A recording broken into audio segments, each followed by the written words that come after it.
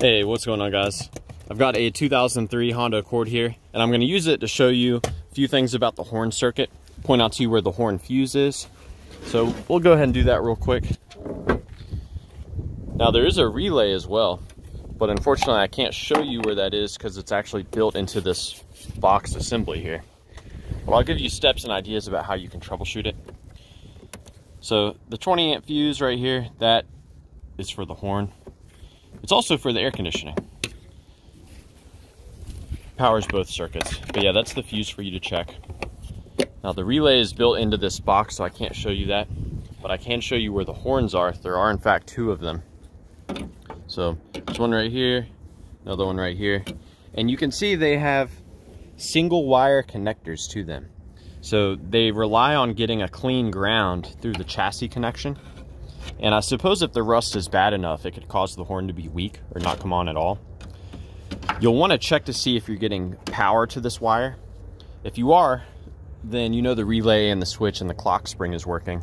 And maybe the horn itself is not working, or perhaps it's not getting a good ground.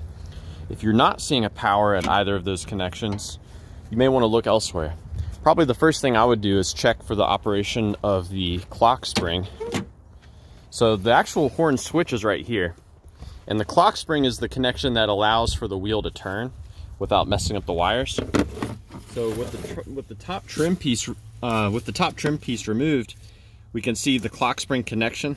I'll go ahead and get this out. Now there's a lot of different wires through here because there's a lot of different functions on the steering wheel. You've got to have at least one wire for each button, generally speaking. But the wire that's dedicated to the horn is going to be that green yellow wire right there.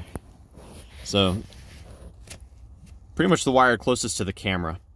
And if you provide a ground to that wire, then it should engage the horn relay. So that's one thing you can do. You can apply a ground directly to the wire. If you got an alligator clip, if you were clever enough, you could get in there and see if you measure a ground coming out of this clock spring connection.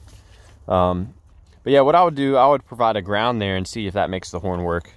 By providing a ground there, you're basically bypassing the switch and the clock spring.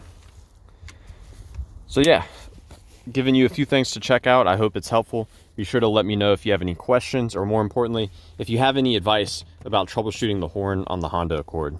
Thanks for watching.